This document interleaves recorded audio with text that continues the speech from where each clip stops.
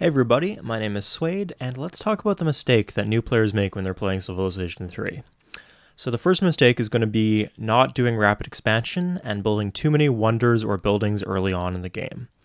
So early in the game, if I'm not doing a military rush, I'm pretty much only building three things: warriors, workers, and settlers. Maybe a granary or two. Things that will speed up my expansion phase. Far too often, new players get distracted by all the other options they have, and they expand slower than the AI because they're busy building like walls or marketplaces or colosseums or whatever. The idea here is that once the city spots on the map are taken by the AI, they are gone. It's like losing a city. But meanwhile, the opportunity to build walls or a marketplace or a temple or whatever isn't going anywhere. So you want to grab all the city spots first by building settlers, and then once all the land is taken up, you can build whatever buildings you want. This applies to wonders too, but I know on forums, wonder addiction has gotten a lot of tensions because some new players, they build all of the wonders and that's all they build in the early game. So that's problematic, but at least there's a reason behind building the wonders early, because the wonders are like a race. So if you don't build it soon, it's gone, just like those city spots. And unlike buildings, interestingly. But generally, it's better to have cities than most ancient era wonders, so you should definitely focus on expansion until the end of the expansion phase, until all the city spots are taken up. So here's an example from a save file that a player sent me, and if we retire the game, you'll see how bad it was. So they just did no expansion during the early phase. And remind you, this is on Chieftain, so it takes the AI twice as long to produce anything and twice as long to grow. But towards the end of the game, the human player had 4 cities, and each of the AI had about 15 or 16 cities. So it doesn't matter how good you are at the game, it does, but basically if the AI has twice or 3 times as many cities as you, they will be teching much faster than you, they will be producing 1 million more military units than you, and it'll be very, very hard for you to keep up.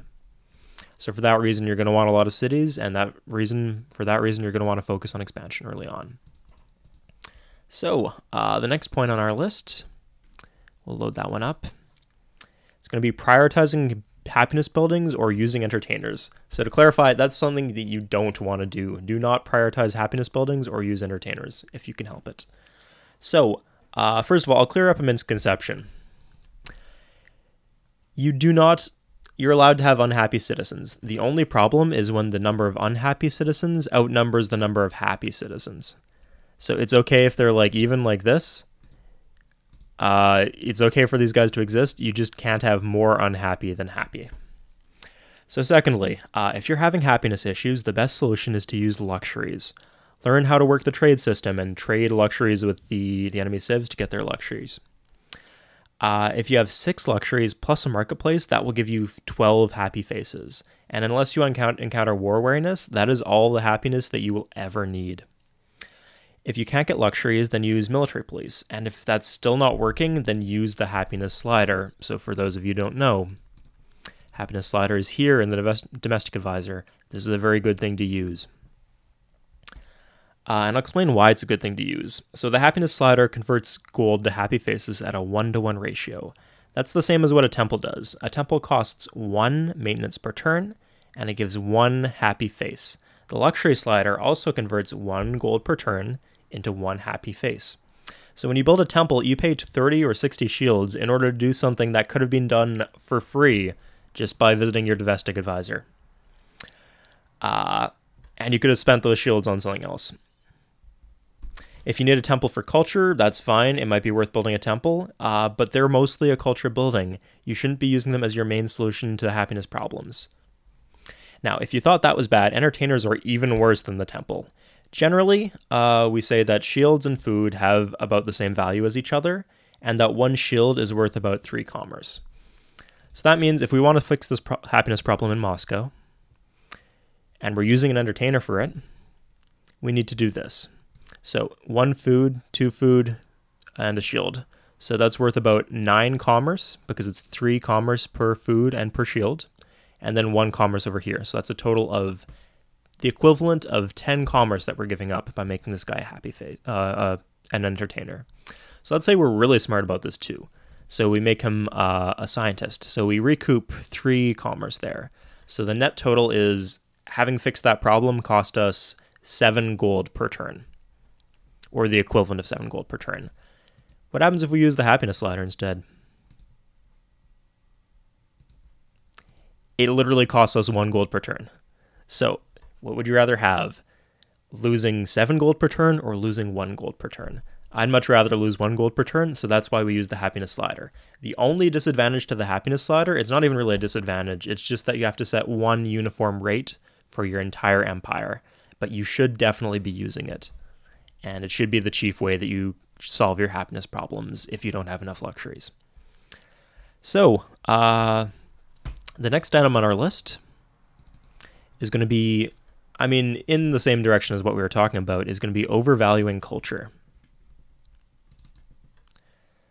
So this is another reason that new players build a ton of temples. So you remember the guy from the first game who didn't build enough cities? He played another game after I gave him the advice to build more cities, and he did build more cities. He's in a pretty good spot here, but he's having some issues. But one issue that he's not having, that he thought he was having, was that he didn't have enough culture. And you know what? I'm going to give him a pass on thinking this, because his advisors were saying, you're not as good in culture compared to this one other civ. And so that's definitely... you're supposed to listen to your advisors, right? Except no, because there's just no mechanism through which that would ever cause him any problems, or ways that he'd be rewarded for increasing his culture in this game. Culture does almost nothing in the game. There's very few mechanisms in the game through which culture will lead you to victory. So, the culture flip mechanism is only problematic in recently conquered cities, but even that doesn't really apply until the medieval era or later, since the enemy doesn't have much culture in the ancient era. Outside of conquest, losing or taking a city via culture flips is either very unlikely, or it's only going to happen in very marginal cities. And so because of this, if you're not going for mid-game conquest, and you're not going for cultural victory, that's obviously one other exception, there's just no reason to be focusing on culture. It's not a priority. Sure, you need 10 culture to expand your borders and get the full fat cross. So, for example, here you can only use these tiles once you expand your borders to 10 culture. But beyond that 10 culture, quit worrying about it and stop prioritizing cultural buildings. Hey everybody, here's part 4 from our list, and that is going to be unit support. So if a new player complains that they're going broke and you load up their save file, 99% of the time it's going to be because of unit costs. I've had niche games where I personally was broke because I built a lot of buildings and the buildings cost maintenance, like when I was trying for a 100k culture victory. Or I've been broke because of the luxury slider because I slave Gallic swordsmen like a maniac. But new players, they don't play like that. If someone is new to Civ 3 and they're broke, I can just I just know that they're broke because of unit support. Every single damn save file. Outdated units in useless positions costing them 20, 60, 100 gold per turn sometimes. So this example, at least this guy has a healthy economy so he can pay for these units, but he's paying so much money for these units. He's in Republic, so that's 2 gold per turn per unit over the unit cap, and then he's 70 units over the unit cap. So it's costing him 138 gold every single turn just to keep these units. So part 5 from my list, and this one is such a persistent issue that I need to split it up from the previous one and make it its own entry. And that's having units where they're not needed. So many of these cities, so many of these units that new players keep around are in cities that will never be attacked. You need an army, but you don't need nearly as many defensive units that you think you need. Just a couple defensive units in border cities, and the rest of your army should be knights or cavalry, something high mobility like that. The reason for that is that these units have high movement points and they can protect way more cities. If they cover more cities, that means you need to build fewer units, allowing you to keep lower unit costs.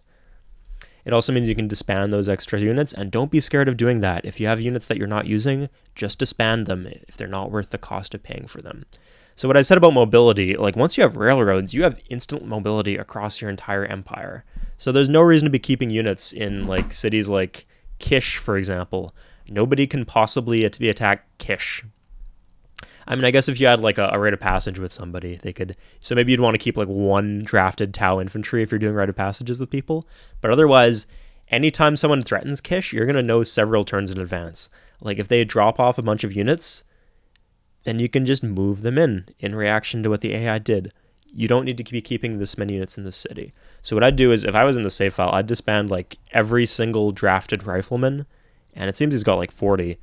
Right off the bat, just disband them all. You don't need them. You don't need nearly as many defensive units as you think you do, and put the defensive units in the border cities, in the cities that might actually be attacked, and you're going to be much better off. This also applies on offense. Like when you're doing an attack, just put all of your units in a stack and go kill the enemy. Do not keep offensive units fortified in random cities or keep units in reserve or something like that. Use all your offensive units when you're mounting an offensive attack. So number 6 is going to be letting the AI run away with the game.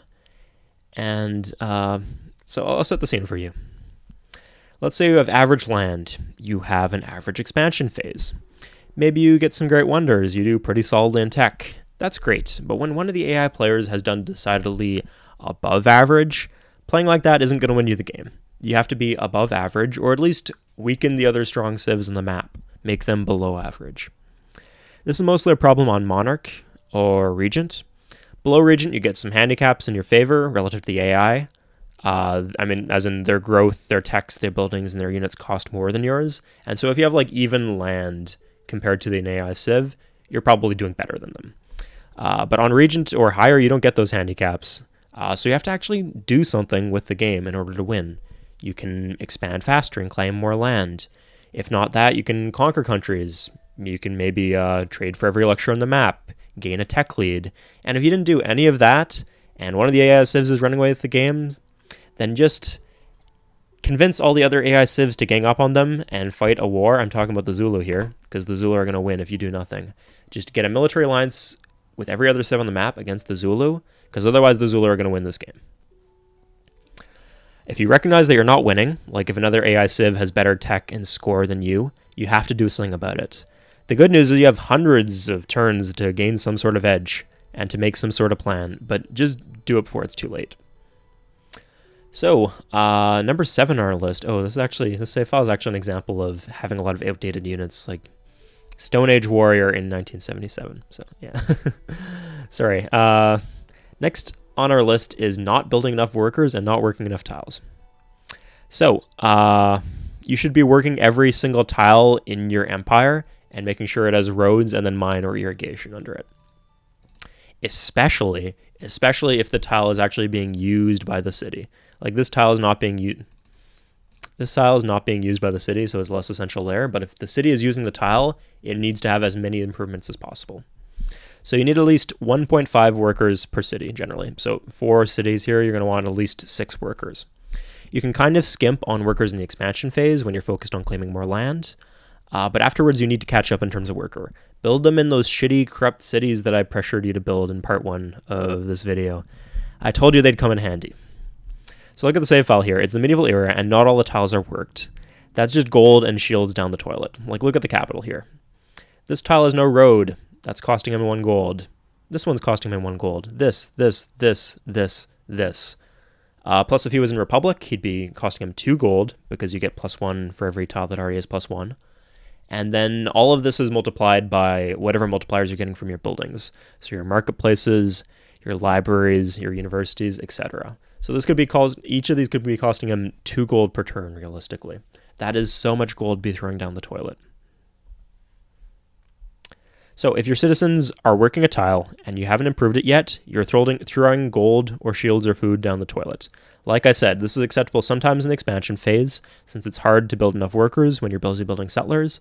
But once the expansion phase is done, you have no excuse. This is your top priority. Build more workers. And if you want one more example of that, I'll show you another save. So this is the modern era. And this guy still hasn't improved the tiles around his capital. Like, this could be irrigated. All of these tiles could be roaded, and that's +1 commerce, +1 commerce, +1 commerce that he's just giving up by not having these roads. This is a big deal. He doesn't have enough railroads because he doesn't have enough workers. He has 1 million jungle because he doesn't have enough workers. He's drowning in pollution because he doesn't have enough workers. Build more workers. This is the solution to all your problems. I want you guys to see not having workers the same way that you see, like, not having a marketplace or not having a library in your capital. You should be seeing it as suboptimal, that you're just like missing out on something that you could have. So yeah, that's it for the video. I hope you guys enjoyed. Let me know what you guys think in the comments. And just in the future, I was actually thinking of doing a series like this where you guys would send me your save files that you've given up on that you think are unwinnable, and I would win them for you. So I would show you what you need to do to fix your save file and to win the game. So yeah, just send me your save files if you're interested in having your save file featured in a city like that.